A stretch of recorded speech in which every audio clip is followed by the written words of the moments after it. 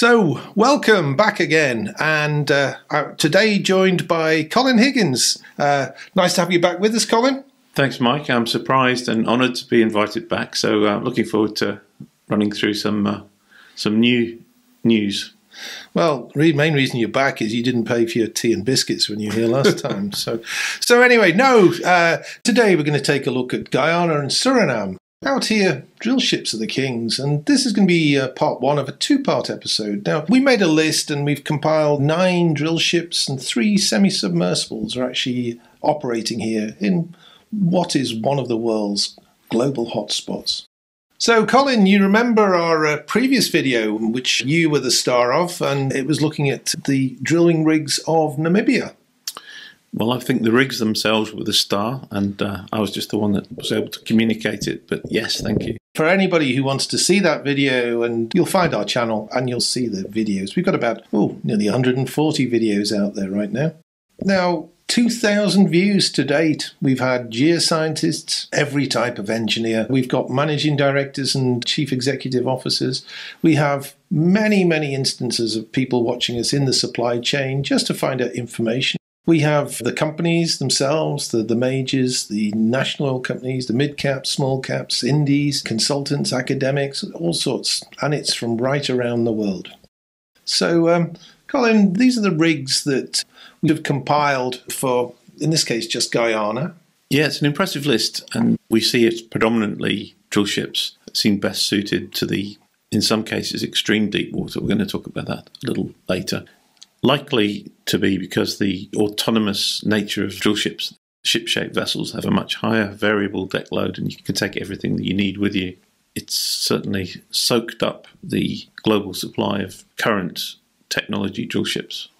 Yeah, I mean, the supply side, it is improving, I think. There's shore base in Berbice. I think it's developing, but you're right. For now, I think a lot of these rigs have got to be supplied for a long time ahead to work, as you say, autonomously. And we'll talk about it more, but the contracts seem to be long. They're essentially 5-year term contracts, which is very exciting for the drilling industry. It's exactly what the drilling contractors thrive upon. Absolutely. Yeah, so here's Suriname.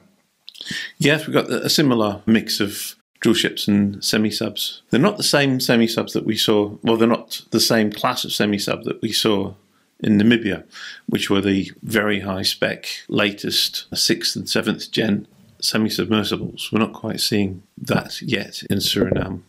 They're slightly older semi-submersibles. But fit for purpose. Absolutely, yeah. And here is a quick look at them. Anything we can say just as an introduction on these photos? Only it's that we see the predominance of the ship-shaped vessels for the reasons that we talked about earlier.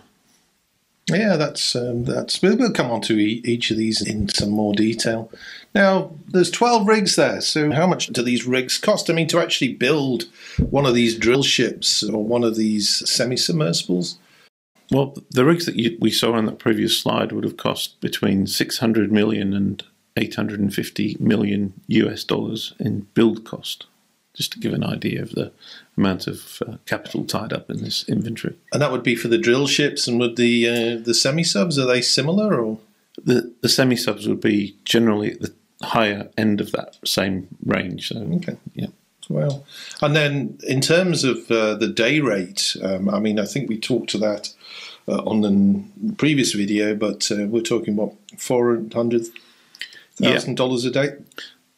Yes, I don't think there'd be much below in that fleet that would be below 300 or 350,000 a day, and the high end, the more recent placements might be above 400,000. So, pause the video if you want to have a look at any of these rigs. We've kind of taken the material from Noble's website here for each and every one of the rigs that are operating in Guyana Suriname. Also for Stena. Again, if you'd like to pause to get information, and here's the Transocean rigs. But how different things were a few years ago. So I was over in Tenerife back in February 2017. This was the site. These are all individual rigs. In fact, I thought that was two together. Is that right? No, I think it's two rigs, two drill ships parked side by side. I beg your pardon. That's It's not a dual derrick. Whereas this one looks like a. That's a dual derrick. It's what we call a ram rig. That configuration of derrick. Cool. And then at that same time, this was a really bad period for the industry because, here was another couple of rigs here. So dual derrick, what's the advantage of having two derricks? It allows parallel activities and is particularly useful when you're constructing the top hole section.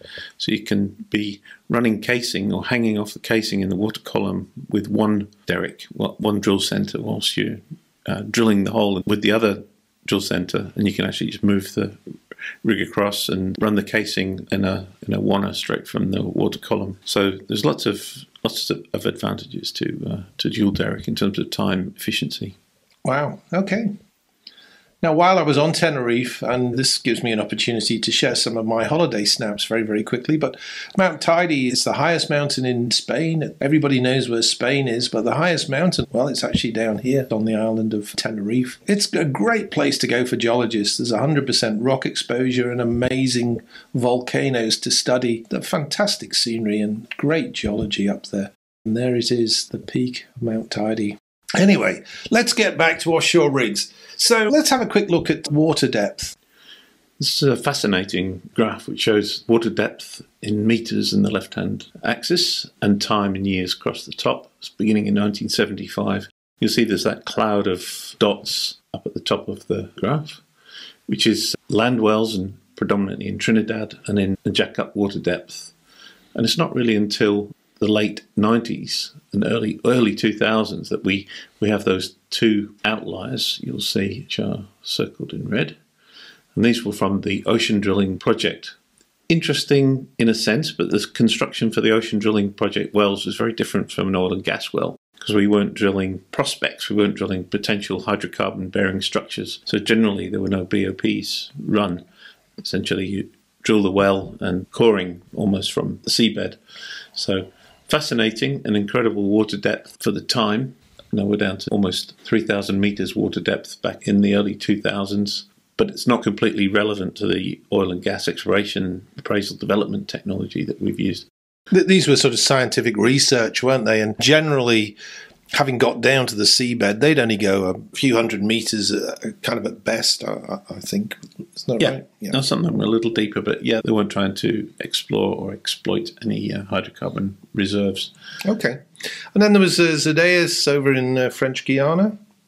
Yes, this was, again, very early well, and I understand it was encouraging, but it hasn't been developed. There's been no development drilling on at this point. Yeah.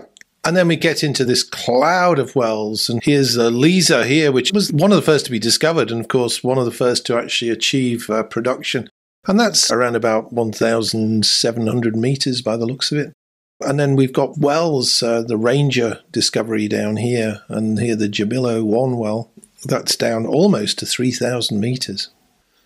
Now, this is our take on it. We've taken the names off because they kind of clutter things up, but you can see our definition from within our TROVE databases of shallow, deep, and ultra-deep water. And of course, the majority of the wells, or the recent wells here, ignoring the outliers we've spoken about, the ODP and the JOIDES well. And so, really, it was sort of round about 2015. Yes, that's when the big step was taken to deep water exploration and development for this region. And even in very recent times here, we can see that this is by year, so I think this will be 2022 or 2023 here. You can see we're getting anything between, sort of 800 metres water depth down to just shy of 2,000 metres. And there's more wells to come throughout the year, but now we're seeing in Guyana in particular, we're seeing a lot more appraisal wells and indeed development drilling to actually get the fields on production. The JOIDES Resolution was a vessel I was lucky enough to visit once when it was in Australian waters. It had been the Sedco 471, one of the older DP drill ships that was renamed as the JOIDES Resolution for the scientific drilling project. So funded by research bodies and governments to go around the globe just drilling different continental margins out into the Deepwater Ocean, but at some stage it came across to Guyana Suriname, and I think it was drilling in and around the Demerara platform and various deepwater areas. But yeah, I mean, is that still operational, do you think, or is that... I don't think so. No, I think the ocean drilling project is in abeyance. Yeah.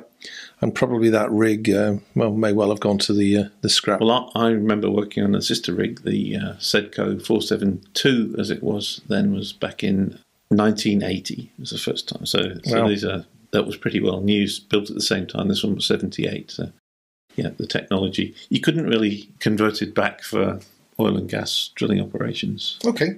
So if you're interested, please consider sponsoring us. You can advertise on the channel, or if you'd like a video of your assets and or products, if you're doing a farm out, if you want to publicise, then Trove News, it's a great place to go. There's our contact details. Get in touch. Now, what have we kind of learnt today then in our quick look at the rigs of Suriname and Guyana? Well, Guyana and Suriname are certainly, as you said, one of the great exploration hotspots.